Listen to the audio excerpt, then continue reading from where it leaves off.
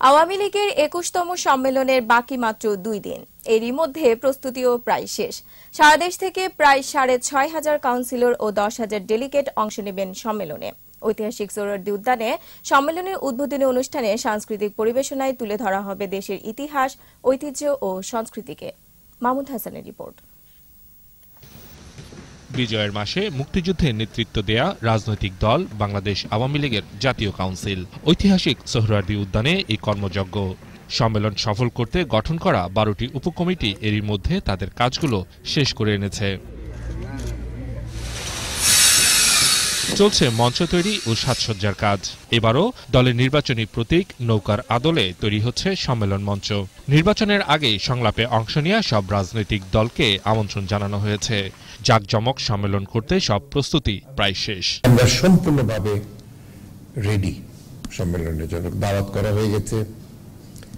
আমাদের প্রায় ৬,৫০০ কাউন্সিলর আর প্রায় ১০,০০০ ডেলিগেট তারা উপস্থিত থাকবেন। আর আমাদের অনেক আমন্ত্রণ দেওয়া হয়েছে অতিথিদের জন্য।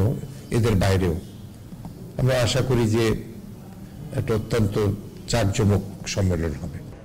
সম্মেলন চলে আসায় আওয়ামী লীগের নেতাকর্মীদের মাঝে উৎসবের আমেজ। আর সম্মেলনকে উৎসবে রূপ দিতে থাকছে সাংস্কৃতিক অনুষ্ঠান।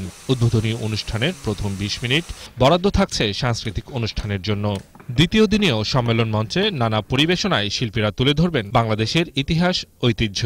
উদ্বোধনী অধিবেশনে যে পার্টটুকু আছে এটা সাংস্কৃতিক অনুষ্ঠানের অংশ রাখা হয়েছে, যার মধ্য দিয়ে আমি বাংলাদেশ আওয়ামী লীগের যে ইতিহাস, ঐতিহ্য সেটুকু তুলে ধরা হবে, গৌরব আর অহংকারের জায়গাটুকু তুলে ধরা হবে। মাননীয় প্রধানমন্ত্রী শেখ হাসিনার নেতৃত্বে যে অগ্রগতি উন্নয়নের মহাসড়কে এগিয়ে চলছে সেই বিষয়টুকু তুলে ধরা হবে। উৎসবের আমেজে একটি সফল সম্মেলন হবে বলেও আশাবাদী আওয়ামী লীগ নেতাকর্মীরা। মাহমুদ হাসান, একুশে টেলিভিশন, ঢাকা।